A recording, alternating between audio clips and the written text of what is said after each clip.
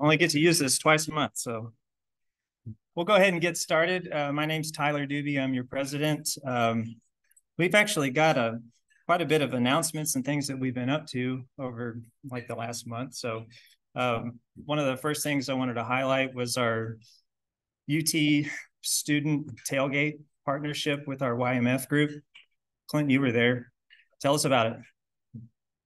So the Austin YMF, as well as UT Austin branch of ASCE, we had a joint tailgate for the Kansas State game. We had around like 60 total students show up throughout the course of the time, just wandering in and out. We had a great sponsor that sponsored all of our foods and drinks for the day. I'm a little biased for them, this hat doesn't work. But we love having our sponsors. They got a lot of name recognition with all our students there, and I think everybody had a great time. We had breakfast tacos and lots of little tailgate games and stuff like that. Good turnout, and thanks to everybody that did come. Oh, that was awesome. 60 students? Yeah. That's great. So has anybody scanned that QR code on your table? Does anybody know what that thing is?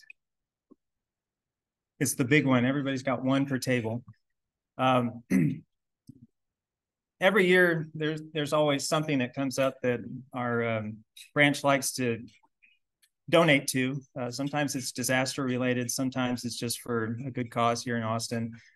We've set up QR codes to facilitate just collecting funds from the branch.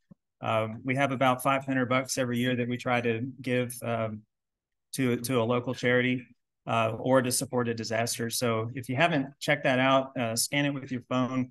It has a way to donate, and we appreciate everybody's support in that. Couple of events that we've had this month. There was a Shoal Creek cleanup with our YMF group. And just this last weekend, we had a Mobile Loaves and Fishes volunteering event. This thing was actually so popular, the volunteers slots filled up so fast. We're going to try to do another one in the spring. So thanks to everybody that attended that, the limited few from our group that could. But one that I want to tell everybody about that's coming up next week, you're going to hear from Nick about our Keeling event. We're still short on a few warm bodies to fill out our volunteer roster. And it's a lot of fun. You actually get to go spend your morning with some students at Keeling Middle School for our engineering blitz. It takes about an hour and a half, 2 hours out of your morning, but you're going to be glad you did it if you show up. And he's got some really cool swag that he's going to tell you about. So just wanted to highlight that coming up. Another event that you're going to hear about from Kat is something new. It's a coffee talk. I'm not going to spoil it, but there's coffee involved. She's got more details, but that's coming up here in December. So I'm going to turn it over to the rest of our crew to give some announcements of what's coming up in December. And just want to wish everybody a happy Thanksgiving. I'm glad you're here. And I'll turn it over to you, Kat.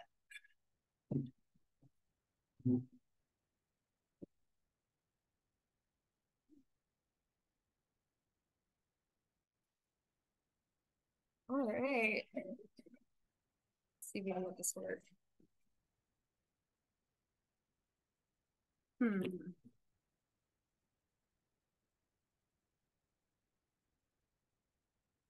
Okay, well that works.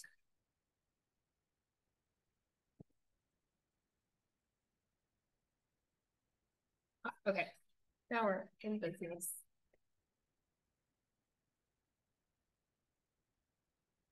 Got a couple slides to get through here. Okay, so if we could have Keeling Middle School first. So yeah, like Tyler said, we need like 4 more people each day. I would say would put us over the limit where we don't need to send one person in a classroom by themselves. But it's like Tyler said, it's a blast. There will be coffee and some sort of breakfast pastries. You get to give out some very cool ASCE Future Engineer sunglasses, which are cool. And I don't have the color change pencils that were the real hit last year, but we also have color change pencils, which gets passed out to the kids. It's real fun. You basically have a competition to build the tallest tower out of cups, or the largest, or the bridge that holds the most washers, bridge out of paper. It goes by super quick, and it is super fun, and you get to hang out with some of your freshman community in the morning. So sign up, please, or see me if you need help finding the way. Thanks, y'all. Right. Next up, we have YMF. We'll get Clint back up here. So I'm the class president of YMF this year. We have a couple of upcoming events. We're doing a Coats for Kids with the Junior League of Austin, but we are partnered with the PSEP chapter here in Central Texas. That is on December 4th that we're doing. We also have just finalized our date for the annual joint networking happy hour that we do with everybody that's in the Central Texas area, from AWWA, Engineers Without Borders, the support from Main Branch, EWRI, and that'll be February 19th. And we're doing a change of location this year. Usually it's, last year it was at Hula Hut because Abel's on the Lake was getting remodeled, but we're not back over there because they're still in transition of management. So we are moving to the east side of town. We are going to be at Lazarus on East 6th Street. And so we'll have our joint happy hour on the Monday of evening on February 19th. We had a great turnout at our tailgate, as we talked about earlier, and we collected 11 bags of trash in an e-scooter, as well as a one-wood out of Shoal Creek this 2 Saturdays ago. And we also have an upcoming holiday social that will be at Mozart Coffee Roasters on over towards April from Lake and Hula Hut again, where we're going to watch the light show together as YMF. And so we're going to open up tickets for that pretty soon. Yeah. All right. Next up, we have the Gerbed Hartunian Award and Civil Engineer of the Award. This is a new award that we've put into place, and we are taking nominations due on January 8th. We'd really like to get those in December if possible. And then the winner of this award will be presented at the 2024 TSB Engineers Banquet in February. And you can find the nomination form on our Austin branch website. And you can also contact Glenn Goldstein, one of our past presidents, with any questions. If you turn over the handout everyone has on the back, there is a QR code. And if you scan that, we have a link tree to a lot of these events that we're listing here today, including our calendar. So if anything here sounds interesting, feel free to click on that. And you can sign up and look at what events we have coming up. All right, speaking of events, next up we have our ASCE Continuing Education Conference.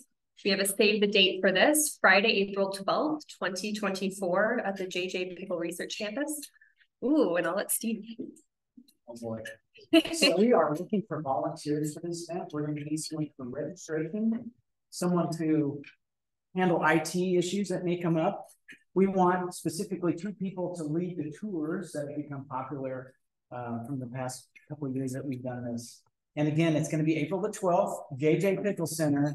And it's a great way to get your PDHs knocked out ahead of time. Thanks. Yeah. All right.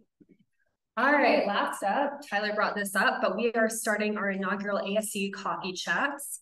So drop off the kids, come socialize with us at EP Tiger in the Lake. This will be on December 12th. So we're kind of getting it in between the holidays from 7 to 9 a.m. And you can scan the QR code here on the screen, or if you go to that link tree on the back of the handout, there's also a sign up just so we can get a head count and kind of figure out how much coffee to get for everyone.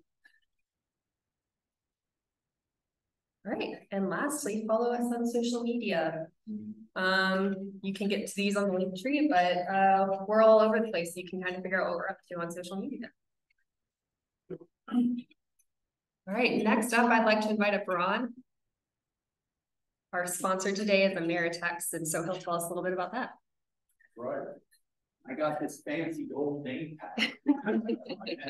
Really feels special. Thank you. There you go. I don't need it. There you go. Oh, got you a clicker. Down. Okay, do I have to stand in front of this or can I wander around? Well, Hi to those online there. Okay. Wait, all right, tell me which way goes up and down. This is different for me. I can't see anything. All right. That's forward and back. I believe so. All right, we'll find out. Okay, well, thank you. It's good to be here again. Austin is a place I've attended meetings for years. I know a lot of folks. Meetings keep moving around. We're always somewhere different, and this is a good place. We ended up actually sponsoring the same meeting last year, so something felt very familiar when I walked in and saw the PELS speaker. I was like, hey, flashback here, time warp. But anyway, yes. So AmeriTex Pipe, we are I went the wrong way, Kat. There we go. Who we are, we manufacture reinforced concrete pipe, box culvert for storm drain. So we're based in Seguin. We have plants in Conroe and up in Gunner, and that's all good, well and good. What I want to recognize, though, and take my minute here is we can't do anything we do. We can't go places freely and safely if it wasn't for the sacrifices made by our military. We have veterans in the room, I know. Anybody that's a military veteran, raise their hand, please. You want to tell us what branches? Army? Army. There we go. Army. Everything we do in the United States of America, where we don't have missiles slamming into buildings overnight or occupying armies in our streets, is because of our military veterans. Millions of Americans have made that sacrifice of their time, and hundreds of thousands of Americans have paid the ultimate sacrifice. We just had Veterans Day a couple of weeks ago, but every day should be Veterans Day, because there's people from way back to where they didn't even have photographs, Revolutionary War time up until today. Young men and women have left home and gone to serve and to protect us, to keep us free. And I think they're deserving of our thanks. So how about a round of applause for our veterans? And as I said, every day should also be Memorial Day.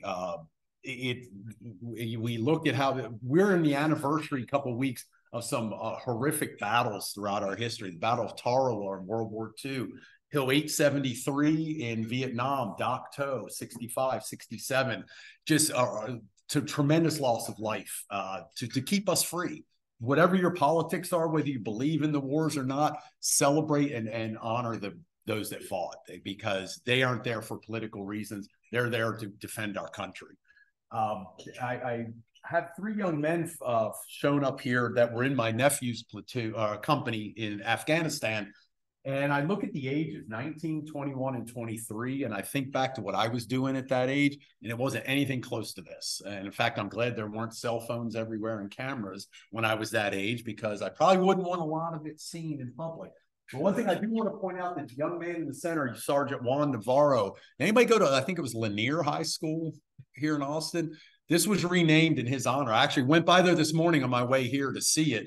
It's now Juan Navarro Early College High School or something like that, which I think is a tremendous honor for someone who gave his life for our freedom. So again, remember those that sacrificed for us, and also remember 22 veterans a day take their lives. That should be a number we should not accept. Of my nephew's platoon of 20 young men, there are only 11 still alive. 3 were lost in combat, 5 have taken their own lives. They're still suffering casualties, even though they've been home for 11 years. So if you know a veteran, especially someone, a combat veteran, around Memorial Day, Veterans Day, anytime, just a text message, a phone call, an email, make sure they're okay. Make sure, my nephew tells me every year, it's you and Aunt Pam and everybody's texts and calls that keep me positive and keep me vertical for another year. So it does make a difference. So reach out, help those folks, and do the best we can. Also want to say our first responders play a big role. I know it's easy to think all they do is write speeding tickets.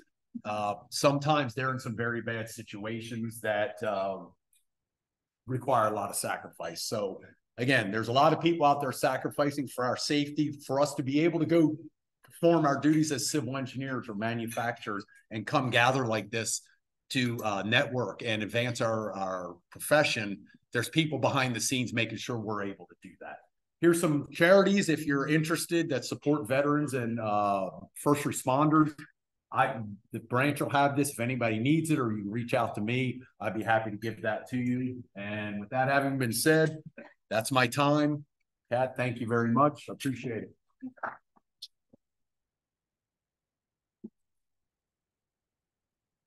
All right, next up, I'd like to invite up Michael Sims, Director of Compliance and Enforcement for the Texas Board of Professional Engineers. Today, he'll be talking to us about professional practice updates and ethics for the board.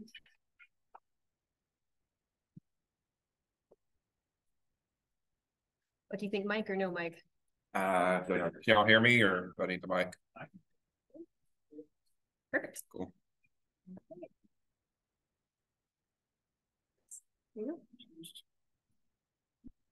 There we go.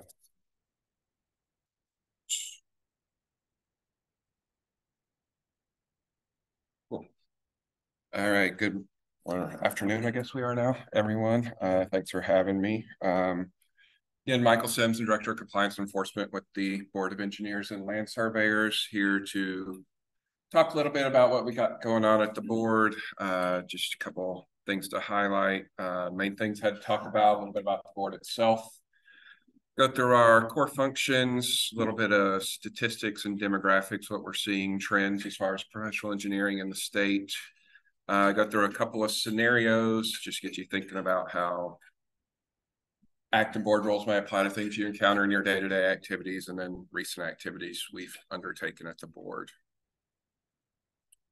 If you need to connect with us at any point, our website's probably the good first place to start, pels.texas.gov. Has all the information for getting licensed, renewing your license, filing a complaint, the act and rules, all of that's on our website. Also, we have presence on most of the major professional and social networking, if that's something you're interested in. Share updates through those also. Talk a little bit about regulation of surveying and engineering in the state of Texas. Clearly, they've been around before they were ever officially regulated, but the first official government regulation of either of those professions occurred a little over 100 years ago. In 1919, when an initial land surveying board was established for surveying publicly held land or government-owned land. And then the first engineering board came into being in Texas in 1937. Wyoming was the first state that regulated engineering, but it's been regulated in Texas a little over 85 years at this point. In response to the New London school explosion, school in East Texas in the 1930s built a new school for the growing population. It was very close to the East Texas oil field, so a lot of economic prosperity in the area. Part of that new school, they were pulling natural gas from the nearby oil field to heat the school. That system had some design flaws that allowed natural gas to collect in the basement of the school. It was prior to gas being odorized, went undetected. Spark from a shop teacher ignited that natural gas, resulted in an explosion that killed 300 teachers and students. So obviously a tragic event then would be a tragic event now. That's what prompted the legislature in the state to decide that the engineering profession needed to be regulated to ensure that the health, safety, and welfare of the people of Texas was protected. 1955, a second surveying board was established. That was for surveying privately owned land. So your residential surveys, ranches, things like that would have fallen under that board. In 1979, those two surveying boards combined to form what was the Board of Professional Land Surveying. And then in 2019, a little over 4 years ago now at this point, the surveying and engineering boards merged. That was a legislative decision to form the Board of Professional Engineers and Land Surveyors. A lot of that merger was just due to improved efficiency of operations. The previous engineering board, we had about 30 employees. So still a fairly small agency. The surveying board had 4 employees. So you can imagine trying to run a governmental agency with 4 people is a bit of a challenge. So that was the main motivation between combining the 2 boards, just to have a little bit of scale of operations and efficiency of operations. So if you're not familiar with us, the board is a state agency. We're in charge of regulating the engineering and land surveying professions in the state of Texas. So similar to the state bar for attorneys, the medical bar board for doctors, we're the agency in charge of regulating the engineering and surveying professions in Texas. Our operations are overseen by a part-time board. They're governor-appointed members that provide oversight and direction to the board staff who carry out all of our day-to-day operations. So our mission statement at the board hopefully also tracks kind of your mission statement as a licensee. But we're here to protect the health, safety, and welfare of the people of Texas. We do that through 3 main ways. Licensing qualified individuals as engineers or land surveyors, also ensuring compliance with applicable laws and rules, make sure that our licensees are doing things properly and that non-licensees aren't offering services that could endanger the public. And then providing education about engineering and surveying to our licensees, to other governmental entities, the public, students, anybody who has any interest in the engineering and land surveying professions. We'll just try to be a resource to them and provide information to them about the professions. So again, our board itself is made up of government appointed people. It's a 9-member board. They all are not with us full time. They have their own practices. It's a part-time position to provide oversight to the agency. But the current breakdown of our board, it's 5 engineers, 1 surveyor. So both professions that we regulate is represented. And then also 3 public members. Again, just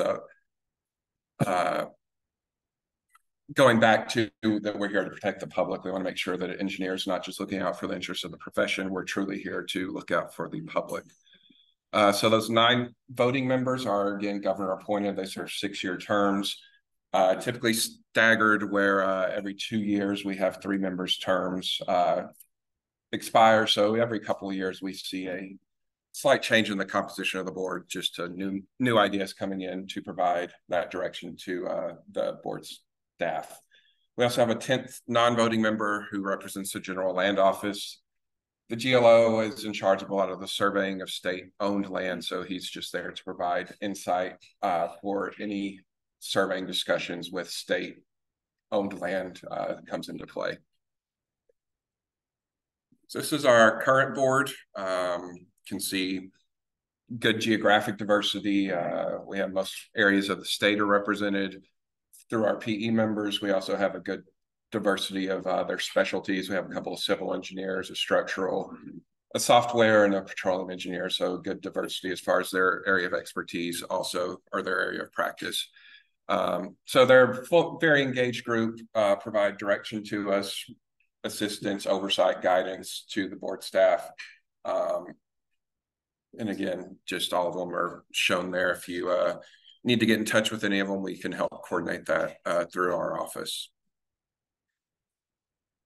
As far as the staff members, we just have the 1 office here in Austin. Again, fairly small agency. We don't have any district or regional offices, just 1 office here in Austin. This is our executive management. Lance Kinney is our executive director, has been in that role probably 15 to 20 years at this point. I'm over the compliance and enforcement group. Rick Strong is over our licensing and registration group. And then Mason Schofield is over our operations group. And then it's the other 30 or so members that are who you probably talk to on a day-to-day basis if you call in, highly dedicated group to help process complaints, process registrations, renewals, everything, just a resource to our licensees and the public. So again, we're a governmental agency, so we are tasked with overseeing and enforcing different provisions of the laws of the state of Texas. The Engineering Practice Act being one of those. It's Chapter 1001 of the Occupations Code. So the Engineering Practice Act itself is adopted by the legislature. Any changes to the act also have to go through the legislature. So at the board level, we can't make changes to the act itself. We are charged with enforcing the act, but we don't draft the act or amend the act. What the act does, it defines what the practice of engineering is. Generally speaking, to offer services to the public or a third party, you have to be licensed. There are some exemptions from licensure that's detailed in the act. The powers of the board, our enforcement process, our licensing process, all of that's laid out in the Engineering Practice Act. With the merger, we're also tasked with overseeing the Professional Land Surveying Practices Act, similar to the Engineering Act, just a different chapter having to deal with land surveying. Again, defines what surveying is, the registration process, and what the practice of land surveying and expectations are of land surveyors. In addition to the acts, we also are tasked with overseeing our board rules. So unlike the acts, which are adopted by the legislature, our board rules are adopted by the board itself. So the board adopts the board rules, and they also can make changes to our board rules.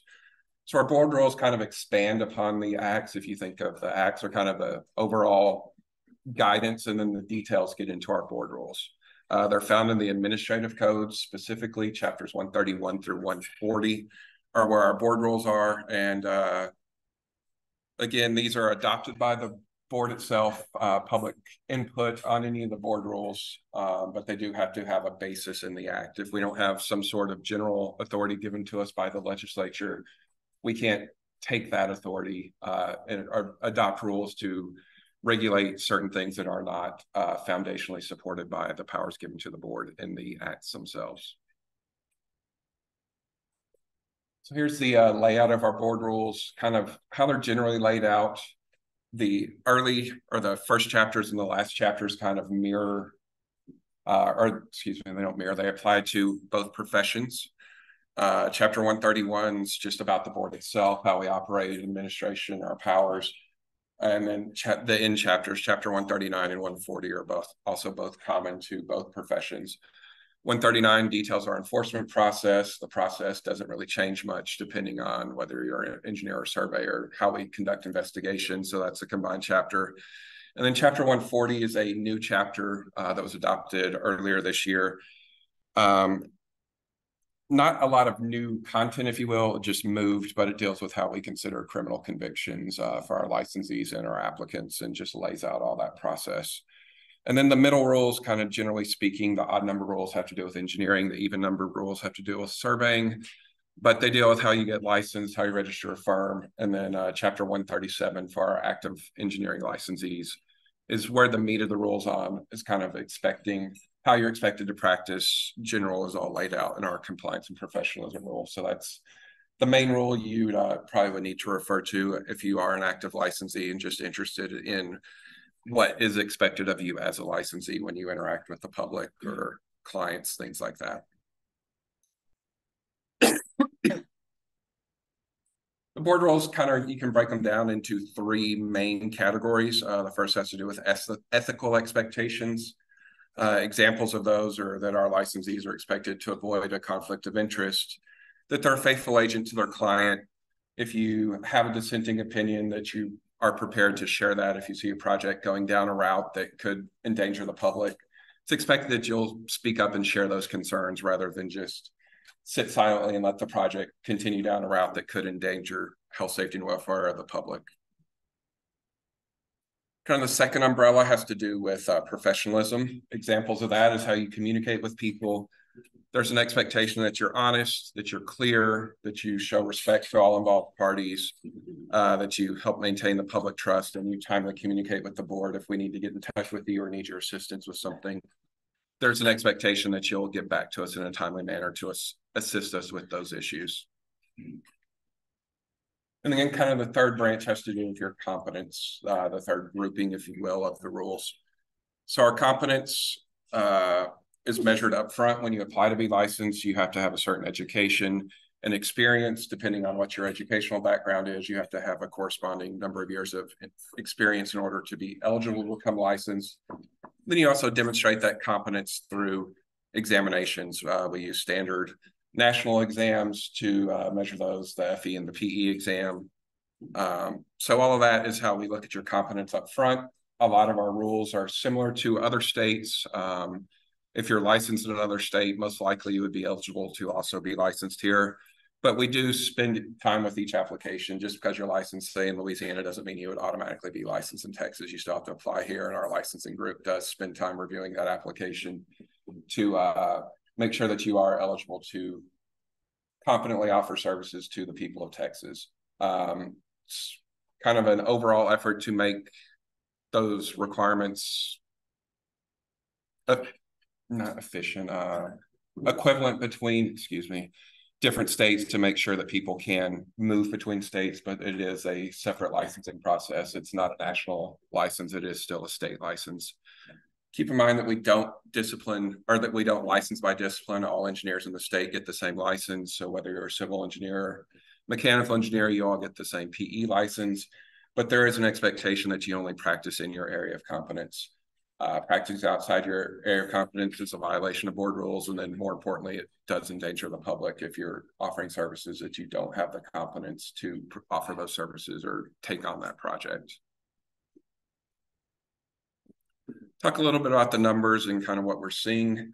On the engineering side, this is a little out of date. I need to update this slide, but we just issued recently our 150,000 PE license in the state. So about 150,000 people have been licensed in the state in the 85 years or so that license has been around. And then we're at about 73,000 active licensees. So about half the total people that have ever been licensed still currently hold their license. And then we have about 11,400 engineering firms. On the surveying side, we have about 6,800 surveying licenses have ever been issued, and we're at about 2,700 active surveyors. That number stays pretty constant. Each year we license about 100 new surveyors. We lose about 100. So not a lot of growth on the surveying side.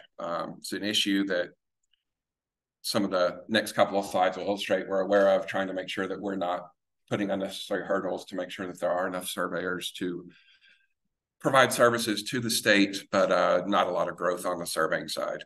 And then about 1,300 surveying firms. As far as the growth of the licensure, that's really dark, so you probably can't read it very well. But trend over the last 10 years, we were at about 10 years ago, we were at about 3,000 licensees, new licenses being issued per year on the engineering side. So that would represent new people to both new people to the profession, and also if somebody's moved to Texas, working on a project in Texas and needed to get licensed here. So it's not necessarily just new engineers. It could be very experienced engineers just getting newly licensed. But we were at about 3,000. It had peaked up to about 4,000 right before COVID. Pretty big drop. That's the dip you can see about 2020. I don't know if you can really see the numbers, but we dropped back down to 3,200, and then the numbers have restabilized. We're at about 3,800 new licenses in the past couple of years. That overall number represents about a growth of 1,000, a net of about 1,000 per year. So about 3,800 licensed, we lose about 2,000 of those. Either people die, retire, or move out of state. But a net gain of about 1,000 active licensees in the state per year is what we're seeing on the engineering side. And again, on the surveying side, about 2,700, and that number stayed pretty constant in the past several years. As far as the breakdown of different branches, say somewhat misconception that people think the vast majority of the licensees are civil. It is our biggest discipline by far. About 44% of our active licensees are civil engineers. And then the breakdown is, you can see all the different professions people are licensed in. Civil, mechanical, electrical, structural, chemical are kind of the biggest professions, all the way down to one ceramic engineer in the state who actually lives in Florida. So I don't know how much ceramic engineering is actually going on in Texas, but we do have that one ceramic engineer licensed here. To be honest, I don't really even know what a ceramic engineer would do, but we have one. In the market corner. Yeah. Then as far as the breakdown of our age of our PE licensees, Starting at about 12 o'clock, we have about 3,200 licensees that are in their 20s, and then fairly even numbers, 13 to 14, 15,000. The orange is people in their 30s. The gray is people in their 40s. The kind of gold is people in their 50s. So about a quarter each, or 20% each in those ranges. And then we have about 12,000 individuals in their 60s that are still actively licensed, 4,200 people in their 70s, and then 750 people over 80 that are still actively licensed in the state. Kind of comparison between the two professions. Surveyors are in blue, engineers are in orange. As far as age of our licensees, you can see that, as I talked about a little bit earlier, surveying's definitely an older profession. It skews older. You can see the biggest portion of our licensed surveyors, about 30%, are in their 60s, and about half the total surveyors in the state are over 60. So you can see that is an issue that's kind of looming out there, to make sure that we are getting enough surveyors in the pipeline to ensure that there are enough surveyors to provide services to the state. And then engineers, it's a little more evenly distributed, about a quarter each in their 30s, 40s, and fairly good distribution on the engineering side. As far as years licensed, this one kind of surprised me when I pulled it. Our biggest percentage of active licensees, kind of the 12 to about 4 o'clock, is people licensed less than 5 years. So about 30% of our engineering licensees have been licensed for less than 5 years. The orange is people 6 to 10 years. The gray, about a quarter have been licensed 11 to 20 years. The gold, about 78,000 people have been licensed 20 to 30 years. About 6,000 have been actively licensed for 30 to 40 years. About 2,000 from 40 to 50. And then we have 400 individuals that have been actively licensed for over 50 years. Then again, just break down, comparing the two professions, surveyors in blue, engineers in orange. You can see engineers do trend overall towards less years licensed, which again is attributable to the growth of the profession. We're seeing more people get licensed each year, so that does somewhat track why it would trend to fewer years licensed on the engineering side. Move to a scenario now, just get you thinking about how things may apply to you. Just a reminder. But in this one, which of the following items are you timely required to report to the board if you are licensed with us? A change in email address or home phone number. B, any change of employer. C, any disciplinary actions. D, any lawsuits brought against you. Or E, none of the above.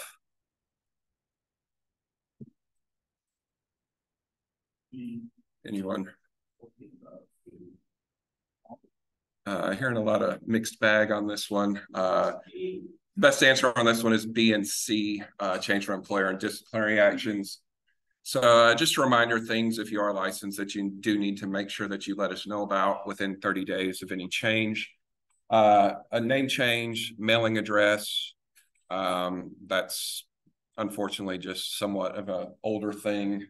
We're still required to do all of our official notification through mail, so that's why mailing address has to be updated.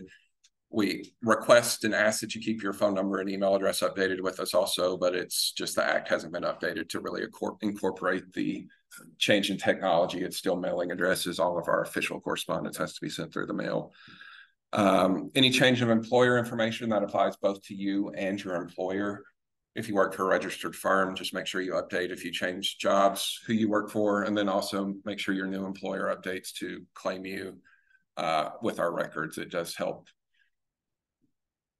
More so with smaller firms where we get into issues where they may not have an active licensee anymore, where somebody leaves and then they don't have a licensee or things like that. But it is a requirement overall to update your employment status within 30 days. Any disciplinary actions taken in another state. So if you're licensed in multiple states and got in trouble in a different state, you have to let us know about that. We do have the ability to take reciprocal action on those items, so we review those. And then also criminal convictions, except for traffic tickets, you have to let us know about. That new Chapter 140 I talked about kind of references the things we care about. Usually it's more if it directly impacts your ability to offer services. So just because you say you get one DWI, you have to let us know about it. But most likely, if it's your first one or as an active licensee, we're not going to do anything. But there still is a requirement to notify us of those actions within 30 days. And again, that's just for convictions. You don't have to let us know about getting arrested. Just if you actually get convicted is where that kicks in. So as a licensee, you do have a wide range of actions and options you can take. You have legal obligations, ethical obligations, obligations to your client, obligations to your employer, obligations to the public. Kind of how you weigh all of those and make your decisions and your designs as you asserting your professional responsibility over your work. Subchapter C of chapter 137 goes into or where most of the rules dealing with your responsibility as a licensee are found. Has to do with signing and sealing your work, making sure you supervise work, that you're objective and truthful, that you exhibit care and diligence in your work, that you're aware of actions of others, that you don't aid and abet anybody in unlicensed practice, that you're aware of and comply with local, state, federal codes and ordinances, making sure you complete your continuing education as part of your professional responsibility, and complying with the Professional Services Procurement Act if you do any sort of public sector work. Signing and sealing probably becomes second nature to you if you do it enough, but there is a lot that is indicated through your seal and signature on your work product. Your seal and signature indicates that work was done by you or under your direct supervision, that it's complete and accurate if it's should only be signed and sealed if it's a final work product. If it is preliminary work, it should be properly notated. If you're issuing something for a limited scope, for example, permitting review, that should be clearly communicated that what the scope it's being issued for, and if it's not intended, say, for construction, that's clearly communicated on the set of plans.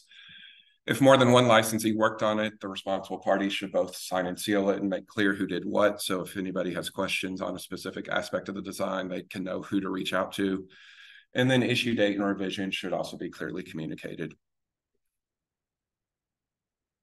Move to a scenario now about performing your engineering work. And this one, it's simplified, but a homeowner needs a signed and sealed floodplain certification to close on the sale of her home. She does the research online to fill out the floodplain form, but then realizes it needs to be signed and sealed by an engineer. So she asks her neighbor, who's a PE, if he can sign and seal it for her so the closing of her home does not get delayed.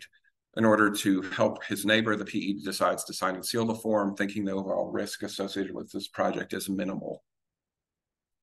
In this situation, which board rules were violated, A, the rule that says license holders shall only seal work done by them or performed under their direct supervision. B, the rule that says the issuance of oral or written assertions in the practice of engineering shall not be misleading. C, the rule that says engineers shall engage in professional and business activities in an honest and ethical manner, or D, all of the above. Here in D's, which is the best answer. Again, it's not enough just to give something a quick review and sign and seal it. You can only sign and seal work that was done by you or performed under your direct supervision. Signing and sealing work that's not your own does give a misleading impression to the public. When somebody sees your seal on it, they rightfully assume you directly were involved in its preparation. And then passing off someone else's work as your own also gets into honesty and ethical issues. It's a simplified version of plain stamping. It's a pretty serious violation that we pursue pretty aggressively. Can be difficult to prove, but just overall, just don't kind of engage in this sort of practice. It puts the public at risk and just not a good practice to seal work that you weren't directly involved in. Move to a situation now having to deal with direct supervision. You're a licensed engineer, you supervise others who perform engineering work on your projects under your direct supervision. After you signed, sealed, dated, and issued engineering plans for the design of a hotel, it was found that the design of one of the support columns holding up an awning over the hotel entryway was inadequate. And if that design flaw wasn't corrected, it could result in a collapse of the awning. During the project, one of your engineers in training performed the column analysis, which you used to complete the overall design. If a complaint were to be filed against you with the board, what level of responsibility would you bear and what level would the EIT bear for the inadequate design of the columns? A, you'd be 100% responsible. B, it would be split between you and the EIT 50-50. C, nobody's responsible. The issue is properly corrected. So no harm, no foul. Or D, the EIT is responsible.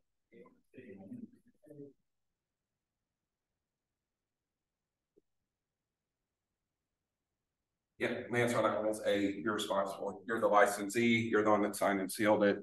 When you sign and seal the work, you're taking the responsibility for anything issued under your seal and signature.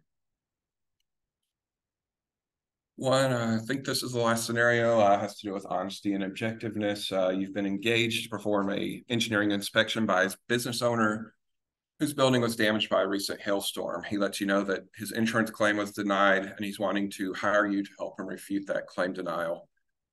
Business owner informs you that a PE working on behalf of the insurance company has already been out, looked at the building and described some of the damage as being caused by the recent hailstorm, but most of it was older damage that could not be attributed to the recent storm event. Again, he's hoping to hire you and hoping your report can be used to prove to the insurance company that it should pay for a complete roof replacement. You conduct your inspection and basically agree with the engineer that's already been out. Some of the damage was caused by the storm, but most of it is not due to the recent storm. What should you do? A, provide weather data and photographs of the damage, write a report indicating that all the damage was related to the storm event in order to support your client. B, provide weather data and photographs, write a report with your conclusion. Some of the damage was caused by the storm, some of it predated the storm, with detailed information that supports how you reach that conclusion. C, decline the engagement because you don't believe the client was interested in an objective finding. Or D, decline the engagement because you do not believe there's ever a winner in insurance-related claims.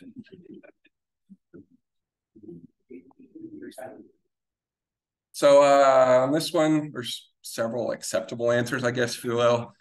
C and D are both acceptable. It's up to you to decide what jobs you want to take on. If you're not getting good vibes from a client or can't provide the services they're looking for, you can decline the job. If you also want to take the position, I'm not doing anything with insurance, not worth my time, that's also acceptable.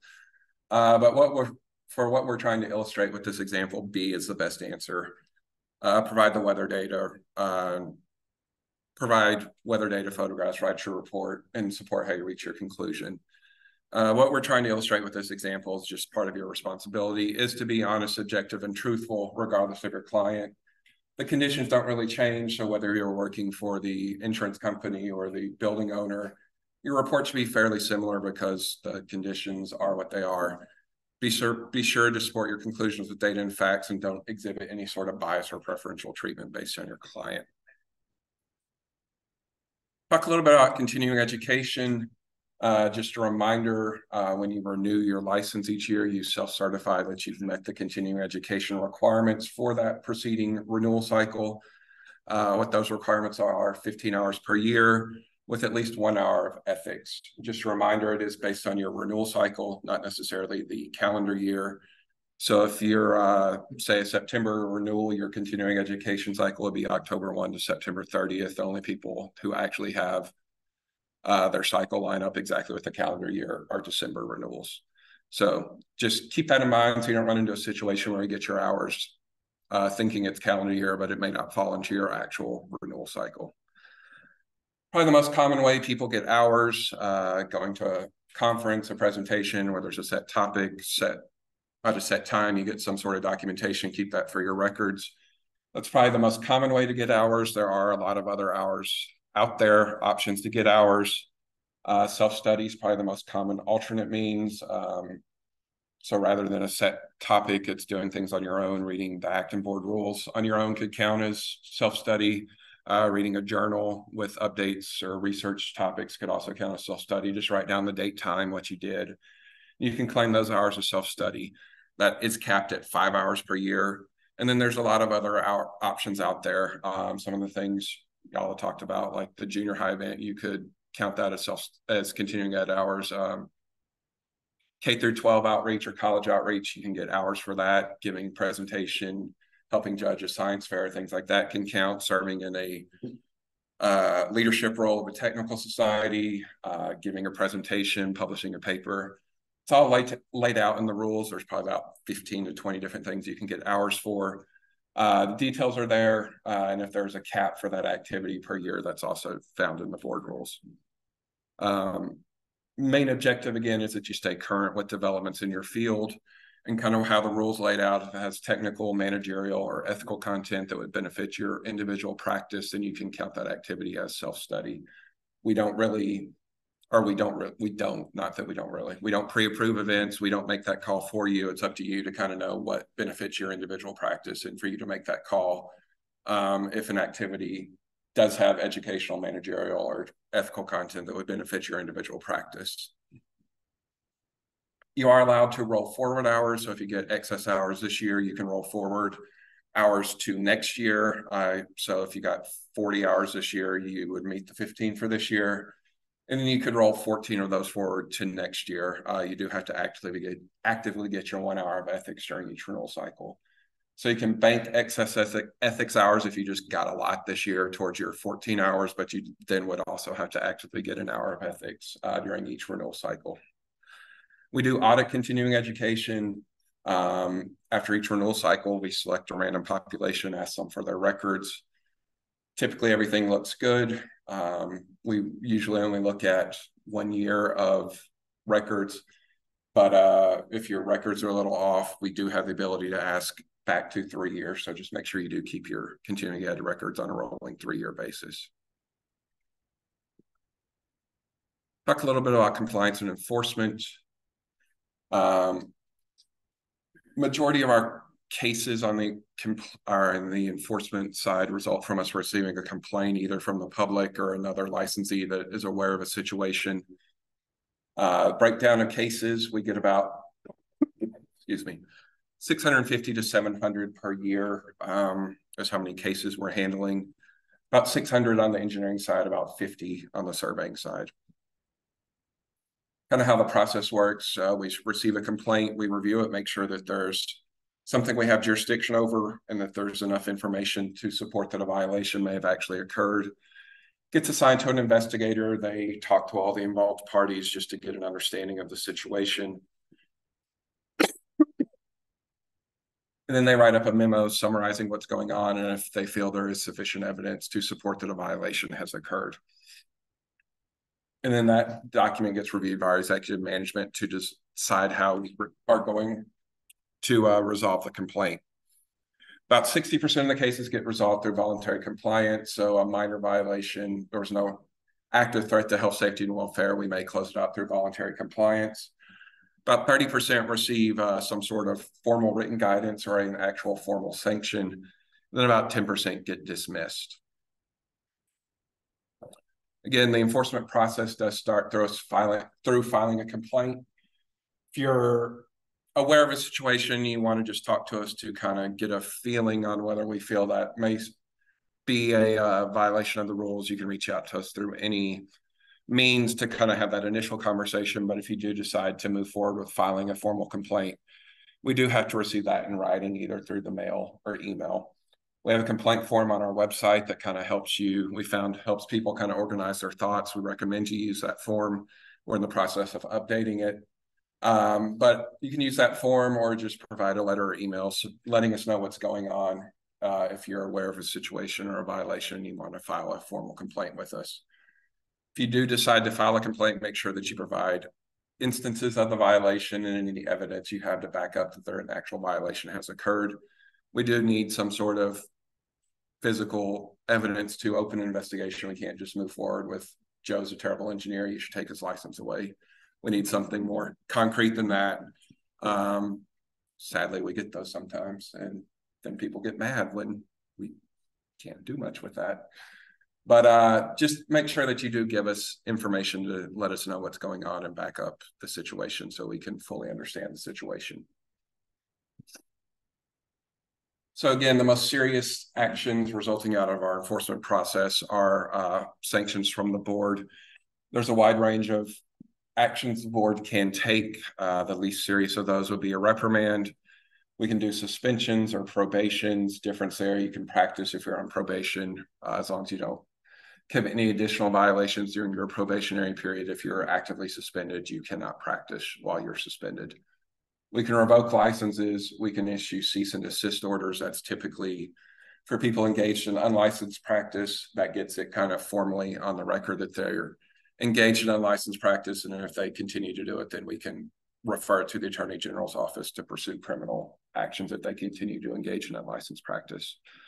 And then we can also pursue emergency suspensions and specific cases where we feel somebody is an active real-time threat to health, safety, or welfare, we can suspend their license while we conduct the investigation, but it's very specific conditions have to be met for us to pursue that route.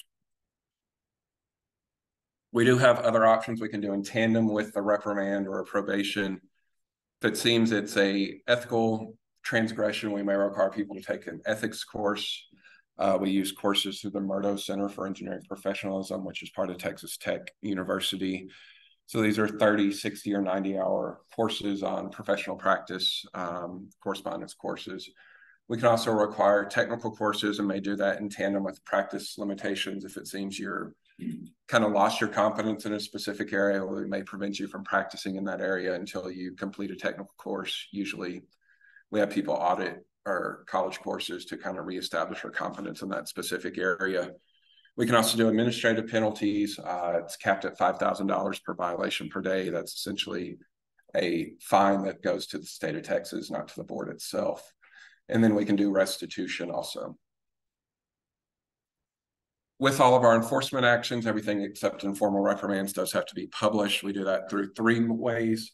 After each board meeting, we put all the enforcement actions on our website. We also add them to a national exchange that all the states have access to. And then we also publish them in our newsletter that typically goes out quarterly. There are some limitations to our enforcement program. Again, we can only do things that we have the authority to do from the legislature. Things we don't have the authority to do through our enforcement program is assess monetary damages or settle disputed property boundaries. Both of those would have to be handled through the civil court system. The board itself can't make somebody pay for damages based on if a bad design caused damages to a building. We don't have the ability to assess those damages. It would have to be pursued through the court system. We also don't insert ourselves into engineering or surveying decisions made by other governmental agencies or local entities, City of Houston, City of Austin. We can take action against an engineer working for a city that if they did something wrong, but we can't go in and overrule the Austin City Council if they, just because it involves engineering doesn't give the board the right to go in and tell them they can't do something. They have their own jurisdiction over their own issues. We also don't get into billing and project timing issues for firms. Pretty much the extent of our jurisdiction over firms is that they are registered with us prior to them offering services. Just general recommendations to prevent enforcement, your potential exposure to enforcement action and complaints. Just have clear communication, a clear contract. A lot of the complaints are due to misunderstandings. So clear communication, clear contract, have things in writing. Make sure your calculations and designs are clear and that they're consistent with generally accepted engineering concepts. And if you follow all those, your potential exposure to enforcement should be fairly reduced. And then also have documentation. And then know what the expectations are of you as a licensee. And if you have a question on what a rule means or how you should handle a situation, feel free to reach out to us and get that clarification rather than making a bad interpretation and then running into issues down the road. As far as recent activities, we've had a couple of rule packages this year.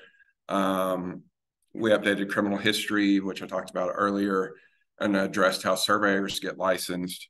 Legislative session, the regular session wrapped up earlier this year. From that, not a whole lot to report, nothing that really affected board operations. There was some stuff that may affect individual licensees having to deal with liability and things like that, but nothing that affects the board directly. We'll see. We're currently in a special session also. So if anything comes out that we need to let our licensees know about, don't really anticipate engineering or surveying being a high priority for special sessions. But if there's anything that comes out of those, we'll be sure to let people know to communicate that if there's anything that you need to be aware of. We did update the surveying exam, just a quick recap of that. Previously, to get licensed as a surveyor in Texas, we are the only state that didn't use the national PS exam.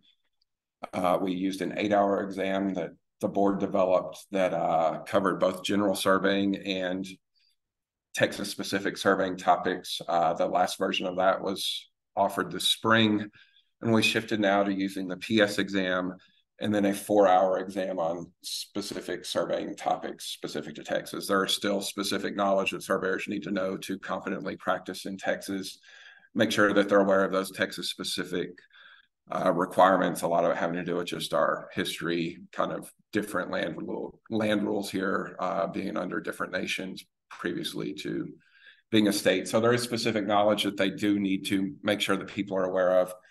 But we've shifted to a 4-hour exam on that will be offered 3 times a year, and then they have to take the national PS exam to cover general surveying topics. First version of that was offered this fall, and overall pretty good feedback on that new setup that we have in place now for licensing surveyors in the state. We also try to engage, again, education and engagement is kind of the third prong of our mission statement. Do that through webinars. We offer updates at least once a month that anybody can sign up for.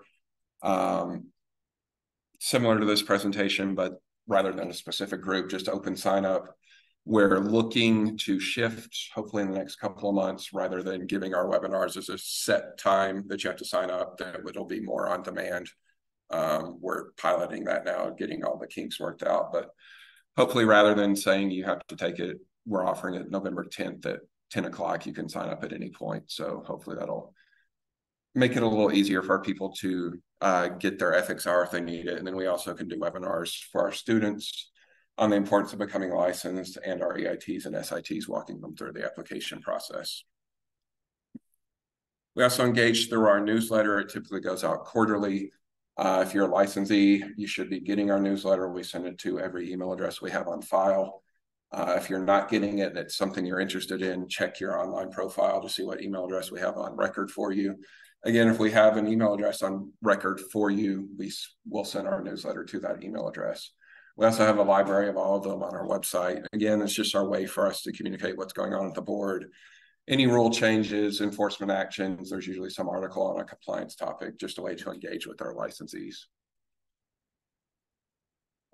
This is the past couple of years, kind of our outreach program, both webinars and face-to-face events. We talk to 25, 26,000 people per year. So it is an important thing to us at the board. Again, if you're interested in having us come talk to your group or your company, you can request that through our website. It's everything I had prepared. Can answer any questions if anybody has any. I don't know how we are timing wise. It looks like it's 1 o'clock, but if anyone has any questions, feel free. Yeah. What does the board do to support or help with the Professional Services Procurement Act? It's a question. I don't know if everyone heard the question, but it's what the board does to help or make sure there's compliance with PSPA, Professional Services Procurement Act. Is everyone familiar with it, or don't need background on PSPA? Or does everyone know what we're talking about? Cool. It's a tricky one, to be honest. It's not really our rule. It's the comptroller's rule. So we can't enforce it against cities that like put out an advertisement and aren't complying with it. We can let them know about it and ask that they comply with it. And we can open records request it. And then people that actually submit bids, if they provide pricing when they're not supposed to, we could take action against an individual engineer that submitted a bid when they shouldn't have. So that's kind of our enforcement mechanism, is against our licensees not complying with it, but we don't have any teeth against the city itself, unfortunately. Yeah. People become LSs now, or is that a former position that was dissolved when the boards merged? So question was LSLS. There's 2 surveyor licenses, a registered professional land surveyor and a licensed state land surveyor. The LSLS is still out there. It's a specialized type of surveying, mostly dealing with state-owned land. There's only 60 of them in the state. It's still something out there that people can become. You have to be an RPLS first, and then there's a separate exam to take to be an LSLS. Again, it's fairly specialized, so most people don't pursue it, but it's still an active license that people can still apply for.